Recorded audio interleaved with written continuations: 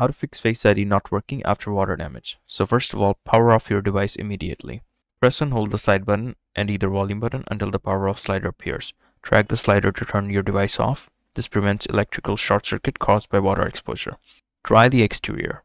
Use a soft, lint-free cloth to gently wipe the exterior of your phone. Avoid using heat sources like hair dryers, as excessive heat can damage internal components. Remove the SIM card. Use a SIM card ejector tool or paper clip to remove the SIM tray. Allow the air to circulate through the SIM slot, aiding in the drying process. Use moisture-absorbing materials. Use uncooked rice or silica gel packets to absorb moisture. Ensure the device is fully submerged in the material. Leave it for at least 24 to 48 hours for optimal drying. Avoid charging or using the device. Avoid plugging in the device or attempting to use it while wet. Charging a wet device can cause further damage or electrical issues. Test Face ID functionality. Once you're confident the device is completely dry, turn it on. Test the Face ID by attempting to unlock the phone or use Face ID enabled apps. Reset Face ID. Go to Settings, Face ID and Passcode.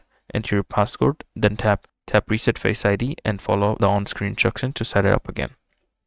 Contact Apple Support.